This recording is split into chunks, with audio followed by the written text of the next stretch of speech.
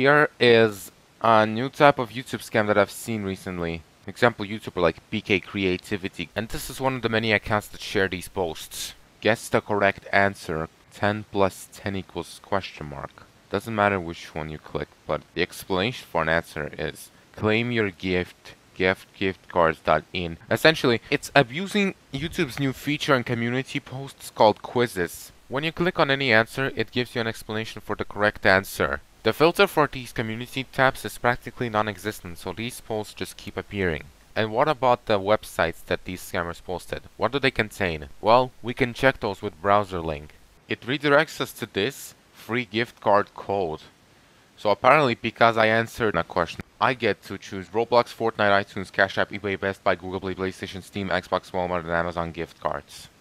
What a travesty. 231 online users, I believe this scam is fake. Let's go to Xbox gift card. E6, unlock last code.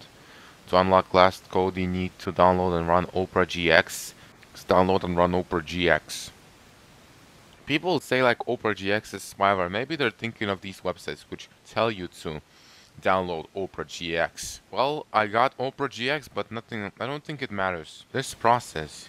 Oh yeah, claim $100 towards Temu. And Temu is another scam of its own. Claim $500 worth of Coca-Cola products. Confirm your PIN to have a chance to win a $500 Team Hortons gift card. How do they manage to sell 12 gift cards for free? They don't. All of these are fake. Everything is fake. What about the account itself? DMAloneYTFF. They say vote. It is not their first poll.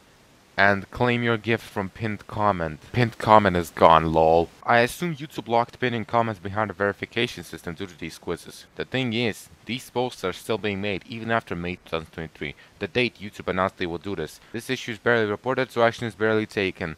I don't think this issue will be solved because, first off, it's a relatively obscure issue and it only seems to affect people that read community posts. Second off, there is no monetary incentive in community tabs, except sponsored community posts.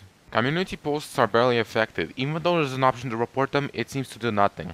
They're focused on videos instead. On community tabs, you can freely swear, post sexual content, and scam innocent people.